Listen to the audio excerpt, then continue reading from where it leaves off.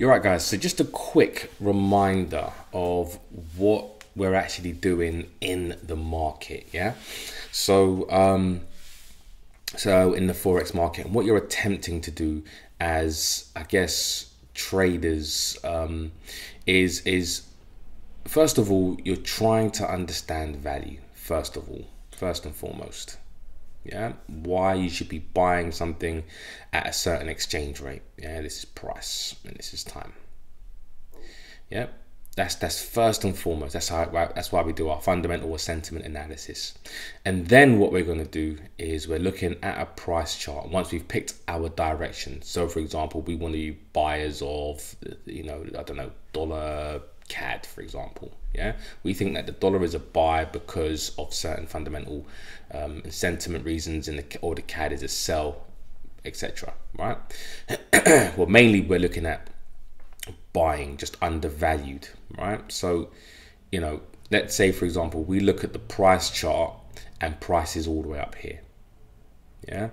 Now, we know that higher low swing points are the source of the move that push prices higher above what would have been an expensive area. So pullbacks are usually what we would term as an expensive area or potential expensive area, because there's no more demand there.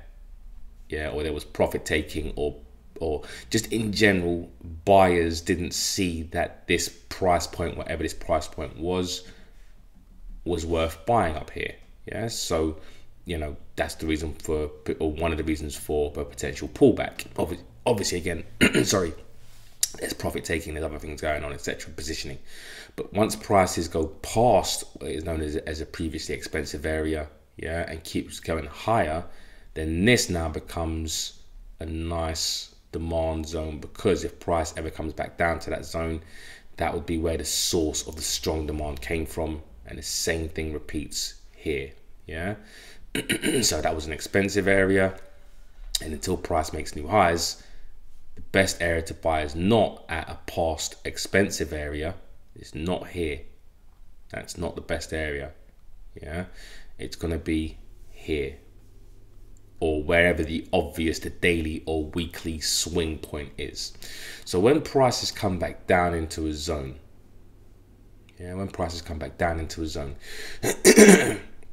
sorry, all we're doing really as supply and demand traders is, because we picked our direction and we want to be a buyer of the dollar, all we're doing is we're understanding why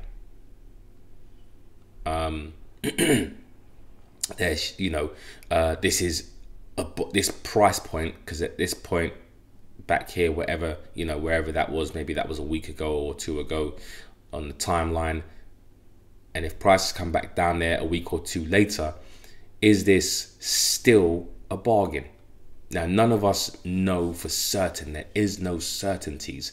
Plus, you also have, liquidity issues within the market, hence why we have stop hunting going on. Yeah. So when we get to a level, there are different ways to approach this. There are, a couple of ways to approach this. So we approach it by our general understanding of supply and demand. What makes this area a strong area potentially of supply and demand? And we go through our odds enhancers.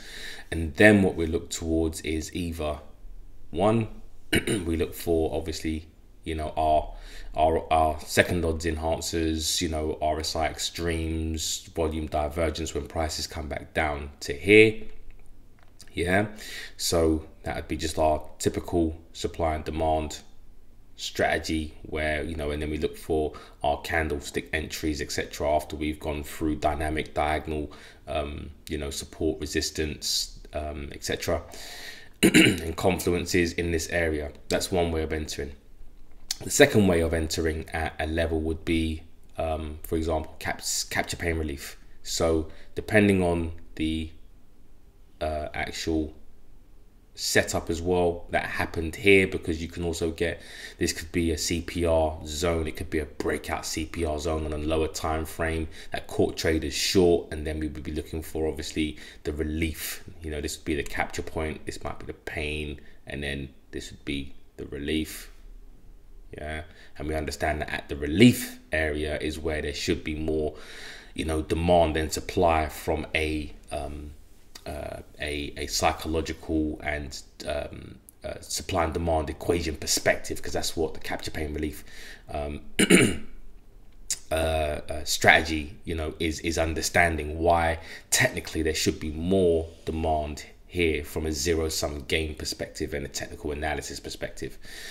Or what we're looking for is a stop hunt. Yeah, is a stop hunt. Depending on, again, the market state, you know, how the market looks, etc. And then we get potential stop hunts going on. Yeah, at that level of potential, you know, demand, etc. And then stop hunt below the market, and then we look to get involved in that area there. The stop hunt setup is obviously the absolute bargain basement prices, as you guys know. When we can get some when we get some good entries on the stop hunt, you can get some very, very good, you know, 10, 15, 20 to 1 type trades, some very good trades. But the point is that none of us really know, and let me just zoom in a little bit, right? None of us really know, yeah, if this level is going to work, because at the end of the day, there's hundreds of thousands of participants in the market, right? And there's trillions and trillions of dollars that go, you know, pass through every day and every week, yeah, in any kind of single market, right, or the Forex market as a whole. Now, is this a bargain, or, you know, would this be a bargain for certain? None of us know. And if it isn't, all we do is we get involved here, yeah, and we let go of the trade. Once we see our trade set up, we have to just let go of a trade. A good trade, a perfect trade can lose, and a really terrible setup, a random setup, can win. Yeah, none of us know the outcome of any one trade, but what we do know is that over time, with good risk reward management and profit targets, yeah, we will, and we do eventually see the equity curve to the upside. And if this, for example, level fails, all we're doing is we're going down to the next zone. And as long as, again, fundamentally and sentiment wise, this is, you know, what was happening here is still pretty much similar here, because sentiment, yeah, so sentiment can push prices to where we want to be buyers. And I'll give you an example of that. All right, so you could have negative sentiment. Let's say, for example, the dollar. All right, and this is how traders mostly trade fundamentals. What they'll do is they'll go to somewhere like Forex Factory, and then go to they'll go to, I don't know, let's say, for example, manufacturing, right? Manufacturing, and the manufacturing will be will have a negative number, let's say, or a less than forecasted number, right? So then traders will go, oh, you know what, and prices will be at this point. Yeah, or actually no, prices won't be there yet, but prices will be somewhere up here, and prices will be coming down to this point. Yeah, because there might be a news announcement that might come out that might be negative, but overall, yeah, if you're looking at retail sales, you're looking at home buying, you're looking at, you know, GDP and all those, you know, other data points actually make up GDP and interest rates, etc. If you're taking into account all the other data points, yeah, the dollar is actually very good. So it might have just one or two, you know, bad data points out of maybe, you know, 10 of the main data points that are looked at when it comes to, you know, the dollar, the economy, etc. Yeah, so 2 maybe bad sentiment ones, but, you know, 8 really good ones. So what happens is that, remember, there's a game being played here, and the game is to buy at value. Nobody wants to buy at highs, especially the financial institutions. They want to buy on pullbacks. That's just the way that it goes. So when traders see that sentiment is pushing prices to a level, what they will do is they will follow the short-term sentiment. And who is taking the other side of your trade? It's the financial institutions. When prices start going against, you know, the dollar, all they're doing is just accumulating at a level or at certain prices. Now, again, none of us know how much they're accumulating, what, you know, and where the market is going to turn. But when prices start going against, you know, or start, you know, trending in the opposite direction, or if a level breaks, yeah, it doesn't mean that you should be shorting the dollar unless you understand why you should be shorting the dollar from a fundamental or sentiment perspective, if you know what I mean. It's easier, yeah, for traders to just understand, or easy for me anyway, to understand value. Where I was getting caught a lot of times was chasing price. Yeah, chasing price is really a fool's game. Yeah, I'm not saying that people don't make money or can't make money in it. And again, I'm not trying to say anything about, you know, how you will make money. I'm not a financial advisor. It's not financial advice. But where personally I struggled with trading before I understood fundamentals and value was chasing price. Yeah, and it's proven, yeah, that most traders don't consistently make money because most traders consistently follow price. If you go on YouTube, but pretty much the majority of YouTubers are talking about price. They don't talk about value, because value takes time to play out, and most traders who try to make money quick, fast, etc., right, haven't got time to trade value. But if you can trade value and understand why you're buying something at a price point, so I can take one trade here, let's say for example that loses, that's fine. Yeah, if prices come down here and the fundamentals are still exactly the same, there's some negative sentiment, but the fundamentals, the bigger picture overall is still brilliant, this trade can then turn into what? A nice 5, 6, 7, 8 to 1. That's what, you know, Warren Buffett does. That's what all of the, you know, all the great traders do. And I'm not saying that, you know, there aren't great traders that don't trade technicals. You can read Market Wizards, etc. There's loads of traders that trade technical analysis, but what they learn to do, regardless of whether you are trading value or you're trading just purely price action, is actually holding trades. It's holding trades for the long term. Yeah, so if you're struggling to understand why you should hold a trade, and most traders, once they get into a trade that goes their direction, because they have nothing else to look at to determine when they should take profit, yeah, or how far the price is going to go, what they do is they look at the arbitrary figure of, you know, of what they've actually made. So they've risked, let's say for example, £50, yeah, and they're up, you know, on their trade £70. Yeah, now £70, there's fear of losing that £70, and remember that unrealized profit, because it's unrealized until you actually take the profit, you know, could most people saying, okay, let me take this £70, or let me take this £90, or wherever it is, a 2 to 1, etc. But imagine you're at the backdrop of really understanding why you should be holding for longer. And I'll give you an example of this, matter of fact, and this is a trade that I'm currently in on silver, and you guys saw the trade entry on silver a couple of weeks back, and how we were attempting. I know a few of you are actually in this silver and gold trade. You're in a gold trade, but I'm in a silver trade. Yeah, and this is currently my risk reward. Yeah, I'm currently up something like what, a 13 to 1 at the peak. You know, I was up an 18 to 1, but that's neither here nor there. What the point of this is understanding. And I got in at the, you know, around here, and I was prepared to get in several times, a couple of times. Now, why would I? First of all, the question is, why buy silver in the first place? So buying silver in the first place, silver is like gold, considered a safe haven asset. Yeah. So when you see prices do something like this, yeah,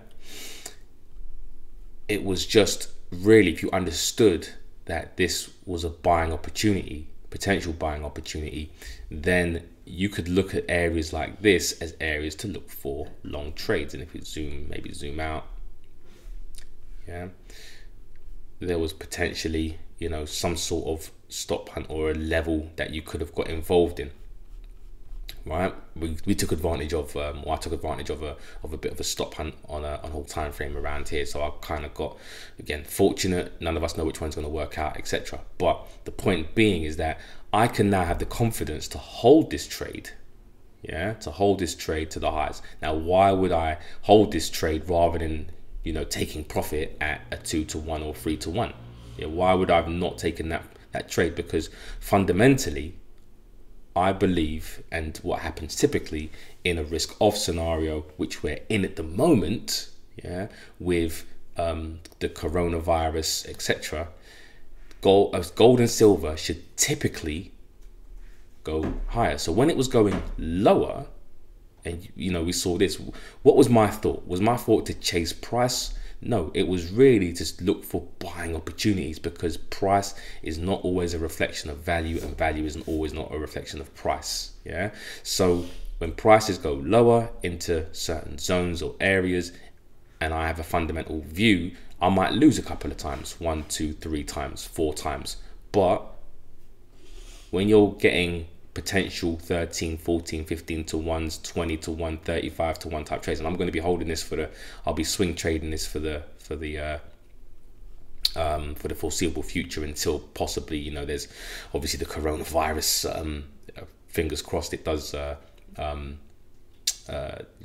subside, etc. But if the coronavirus starts to get worse around the world, then I'm just going to keep holding. Yeah. So the point is that I can keep holding a trade. Yeah, I can keep holding a trade rather than taking, you know, 70, 80 pounds, 100 pound, 200 pound, whatever it is. Yeah, I can hold the trade for longer because I understand the fundamentals behind why something is undervalued. Yeah, that's all we're doing. Yeah, as supply and demand traders, we have to be, you know, choosy about what trades and what levels we take. Yeah, and understand where the value is, yeah, or potentially is. Are we going to get it right all the time? No, of course not. But I don't mind entering a level a couple of times, losing there, but understanding that down here I can get 7, 8, 9, 10 to 1s, 12 to 1s, you know, and that covers those losses. And that's all we're trying to do, is pick a direction. Is that a level? Does the market agree with us that at its value? Yes or no? No. Brilliant. Okay, cool. We look for the next level. No. Okay, cool. We look for the next level. And if it is, then we just then we, you know, we try to ride it for as far as we can. That's all we're doing as traders. And I know it's not easy. It seems like a very, very simple concept. And as you know, it's not easy because psychologically, it's not easy. You know, time-wise and patience and discipline-wise, it's not easy, yeah? But this is what we do simply, in simple terms, is what we're doing. The strategies are the strategies, we can learn those, etc. But fundamentals, sentiment, value, yeah? Where are we with price? Is price going, you know, in the opposite direction? Brilliant. Because that allows us to buy for cheap, because when the market realizes, you know, or we'll say when the market realizes, or when we're right and the market agrees with us that this is a bargain price, then what do you think is going to happen? Everyone's going to start to pile in, and you're going to get those big moves. So again, looking at gold, I didn't get in gold, but I know a few people did get in gold down here. I think I don't know if Chris or Mark or Hakim, etc., you guys got involved down here, because this is where we were looking at, and look at what happened. Yeah, look at what happened. So whoever held, yeah, whoever understood that gold is a safe haven asset, yeah, and got in around here, I think it was, yeah, we were looking at gold around here. Yeah, that was it. There it was. I think there was the price that traders got in on. So I know for a fact, if you guys have held this, yeah, from a risk reward perspective, that was the setup right there. Entry, there would have been, the risk would have been maybe 13, and you're looking at least, you know, 15 to 1 type trade, 14 to 1 type trades, 13 to 1 type trade at the moment. So, and that was understanding what the value and what typically happens in a risk off scenario, while other traders were, you know, probably out and chasing price. You might have lost at certain levels here, you might have lost there. But if you maybe, regardless of how many trades you took, yeah, 3, 4, 5 trades, all you got to do is be right once, and also hold the trade, and all those, you know, 2, 3, 4 losses and nothing in comparison now. You're holding the trade, taking bits off, and just accumulating. There you go. That's it. So that's why risk reward is king. Win rates don't mean don't mean a thing, if you know what I mean. It's not. It only you know, makes you feel good, if you know what I mean, in the short term. But long term, all we're doing is understanding value, guys. Yeah. So watch this video over and over again when you're reminded of you know, you're going through, you know, maybe a level doesn't work out or a couple of levels don't work out for you. Just be reminded of this. This is what it is. None of us know. Nobody knows which level is going to work. We just play the probabilities, and then once we're in, we hold the trade if it still agrees with our fundamental bias. And sentiment can also drive prices. Sentiment can also be in our direction as well. All right, guys, take care, and I will speak to you soon. So if what I'm saying resonates with you, why not check out trading180.com? There is a selection process to trade my supply and demand zone Forex strategy. I'm only looking to work with individuals with the right mindset, you know, who are hard working as well. So check that out. And access really for less than £1 a day. Some of the strategies in here are not for beginners. So if you don't know what supply and demand is, please check out all of my supply and demand videos. I have hundreds of videos on YouTube, so you can check that out first. Guys, take care, and until the next video, have a good one.